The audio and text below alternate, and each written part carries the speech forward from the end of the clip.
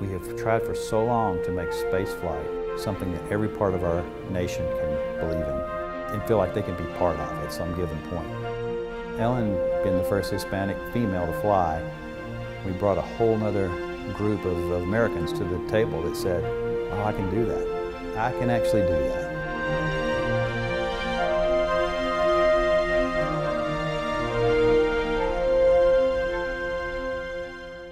I was raised in Southern California, a suburb of San Diego. My dad's family, of course, is from Mexico. He was the youngest of 12. He was the manager of a Sears store. My mom is probably the smartest person I know, but of course at the time that she was growing up, there weren't a lot of career options, and in fact she never even graduated from high school when she was young. So after she was married, she went back and got her high school diploma and then raised 5 kids. And she actually ended up graduating from San Diego State University, which is the same school I graduated from 2 years after I did.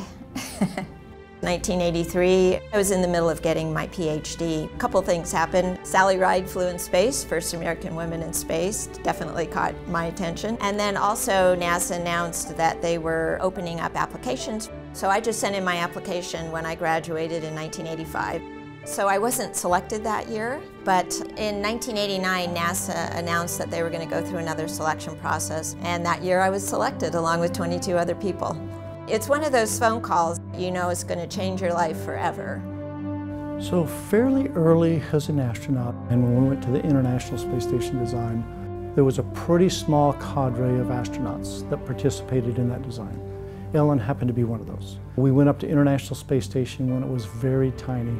We were actually the first space shuttle to dock with the International Space Station. And so every time we took a shuttle up to the International Space Station, we had to pull hardware out of the back of the shuttle, basically the cargo bay, and connect it to the space station. And this was like Ellen's specialty. Everybody knew she was the best robotics operator we had, so that gave her a great opportunity to fly multiple times.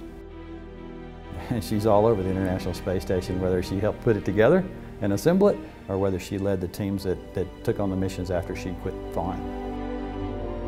But as a leader, later on when she moved up into positions like Deputy Center Director at Johnson Space Center, Center Director at Johnson Space Center, the responsibility for making sure the systems that were carrying crews to the International Space Station, hardware to the International Space Station, was all on her.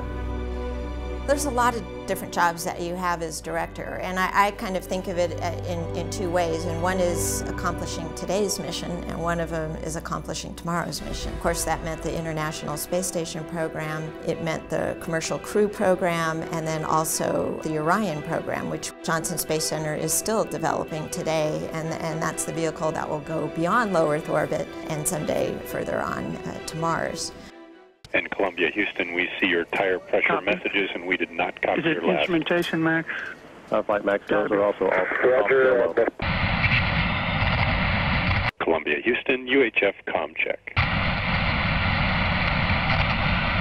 Less than a year later is when we lost the Space Shuttle Columbia and her crew.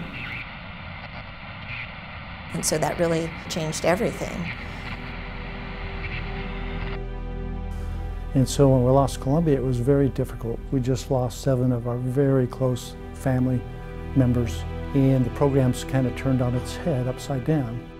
There's a long investigation process, and then the whole process of us working through the findings and recommendations is the return to flight process. Of course, part of that was understanding what actually had happened, and then what you needed to do to the shuttle itself to make it safer to fly, to get back on track, and to get back to flight. It was a time where I saw Ellen step up and really help stabilize and lead through a pretty trying, challenging time.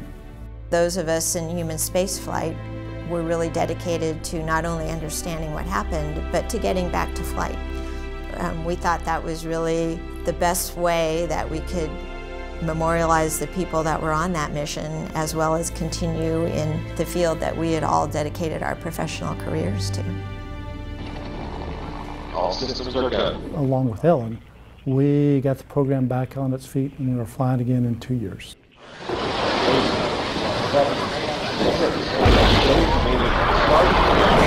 Start, 2, 1, booster ignition, and liftoff of the Space Shuttle Discovery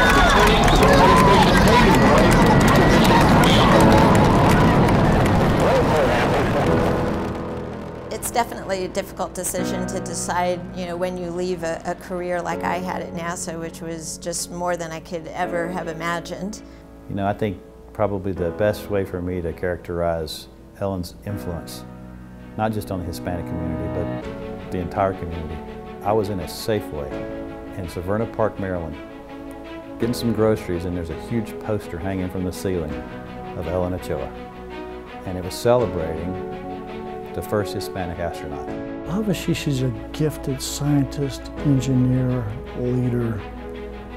But I think her legacy is going to be how much she contributed as a role model. Well, I just remember how important it was for me when I saw, for example, the first women who were selected as astronauts and the first women who flew in space and some of the first underrepresented minorities who flew in space. I mean, those all made a big impression on me. So if I have that opportunity then to give people that sense of excitement that, if I work hard, I can do these exciting things too, and it doesn't matter if you're a man or a woman, that you can have these dreams and these goals and you can apply yourself and work toward them. They can come true, and you can really be part of something that's bigger than yourself. And that was something that was really important to me, and something I wanted to pass on to my kids.